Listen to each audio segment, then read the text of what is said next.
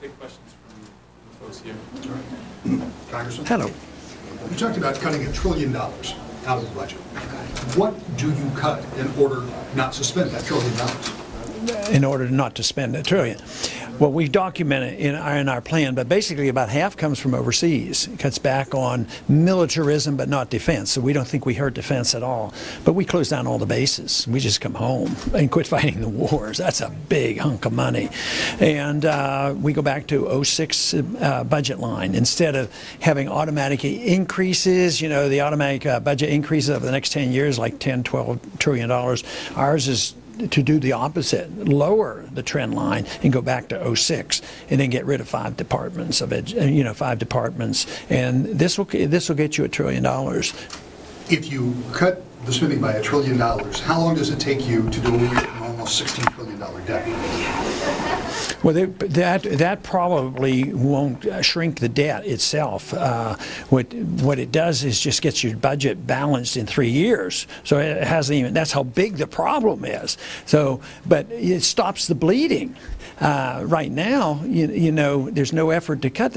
They're only proposing to cut and tinker around the edges on the proposed increases. And now that we have the statistic out that our GDP to per capita is worse than Greece in this country. It's greater than the debt. That's how serious the problem is. And nobody wants to cut anything because they've been taught that cutting is bad when you're in a recession.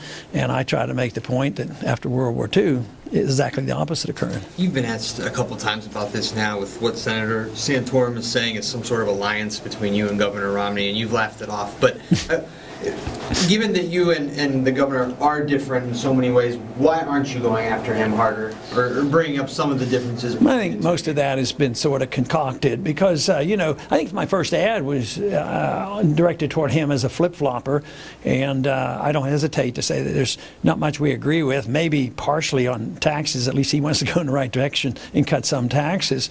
But no, he and I don't agree on foreign policy or monetary policy. But I think it's best for my campaign to go after people who are the so-called anti-Romney votes. So, you know, there used to be 9. Now there's only 4 of us. So if we can whittle that down a little bit, then the contest between, you know, becomes more 2 of us. You've had 2 very large rallies so far, really good attendance-wise. Do you expect the same tomorrow, and will you come to Ohio and campaign the same way ahead of Ohio's primary for Super Tuesday? To tell you the truth, I'm not the best one to ask my exact schedule. It's possible, but I don't know what is on the schedule because I know right now we're thinking about 3 or 4 more states that are, you know, caucus states, and I know I'm going back to the state of Washington. I think I'm going to Alaska, and we have to go where we can pick up delegates. And so far, we're doing quite well. We're recognized to be in second place for the delegates who have committed and who are committed. Dr. Paul, NATO and the U.S. have pulled all personnel out of the Afghan ministries after 2 U.S. soldiers were murdered. This morning, Senator McCain said we have to take the long view and that a strategic partnership agreement is needed before we can leave Afghanistan. How do we reach an agreement with a government we don't trust? We don't trust them, and they really don't exist. I mean, Karzai is hardly the government. I mean, he couldn't win an election. So, no, it's chaos, and we are responsible for much of the chaos. So I would say that the sooner we get out of there, the better, and not lose any more lives. So you believe we don't need a strategic partnership with Afghanistan before pulling all the troops out? No, I mean, someday they might be more stable and want to talk to us, but I don't like these mutual defense treaties anyway, but a mutual friendship and trade, yes, we should always have that as an open option. But to think that we're going to keep using troops over there and dying and spending our money and going bankrupt until we get the guy in the government that somebody wants, it's not going to work. Dr. Paul, on Tuesday you head to Virginia. That's a unique opportunity for you to go one-on-one with Romney. Other people were not successful in getting on the ballot. Your thoughts on that? On Virginia? Mm-hmm. I had a chance to go. That you're going on Tuesday, aren't you? Oh, yeah, you know, for our rally on Tuesday night, yes. And you're competing one-on-one with Romney? Yeah, that is the case. That we will, because nobody else is in Virginia. But it's a tougher job, you know, to spend a lot of money statewide. So we will go and we will work, but to what extent I don't know exactly. What's a strong showing for you here in Michigan, do you think? Well, I haven't come up with a number on that, just so we get some delegates.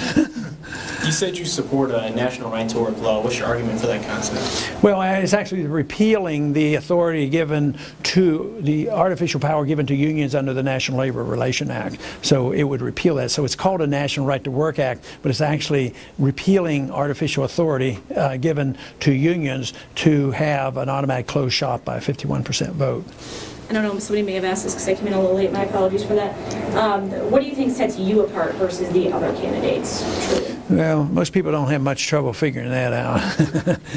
First, the foreign policy, dramatically different. And it's a foreign policy of non-intervention. It's a foreign policy designed to bring about peace and to save a lot of money and work our way out of this terrible economy. Civil liberties, nobody else is talking about the National Defense Authorization Act or the Patriot Act. And so civil liberties, a distinct difference between not only the other Republicans, but the Democrats as well, in the, you know, Obama or anybody in the Senate. So the parties are exactly the same. Monetary policy, I'm the one that addresses the serious flaw in the monetary system that creates the bubbles and the inevitable recessions and depressions. So there's a lot of difference. I'm the only one that's offering a real cut in the budget. How do you think those things will impact Michigan, those changes that you want to make? Well, if they hear the message and understand it, they're going to be super supportive, because I don't see any way we can get out of this mess other than this way. Congressman, Mitt Romney has been running second to Rick Santorum in a lot of polls in this state, and Newt Gingrich has suggested that Romney should just drop out and forget it all if he can't even win his home state. What are your thoughts on that?